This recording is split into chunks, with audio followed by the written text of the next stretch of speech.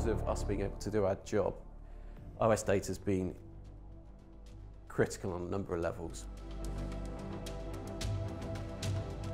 OS address space, we couldn't have responded in the way we have without it. There's no other data set that would allow us to easily identify property classification for each COVID case.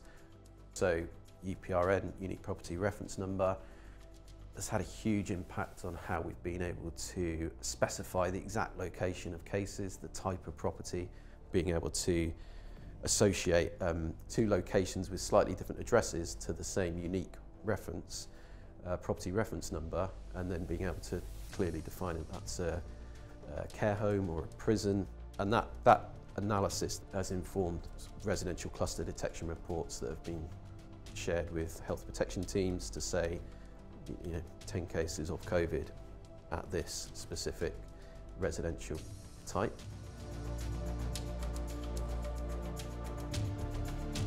Previously, H1N1, we were mapping cases of H1N1 to postcode.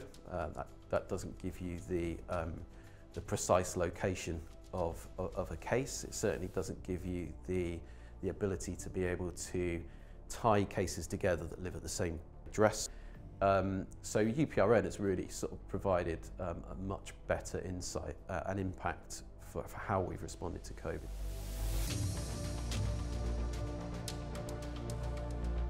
One of the benefits of that and the quick wins of that was integrating UPRN into the test ordering online. So you go online, you order a test, and it picks up the UPRN from the address that you're searching for. So really important use of Ordnance Survey data to add that specificity to the characteristics of the COVID outbreaks locally.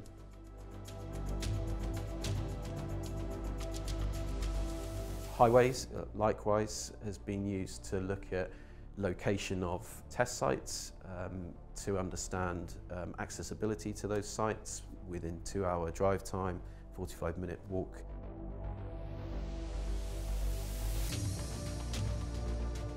We also have used a lot of OS data for simple maps, and I don't think that should be underestimated either, that the power of a map in a report has been hugely beneficial.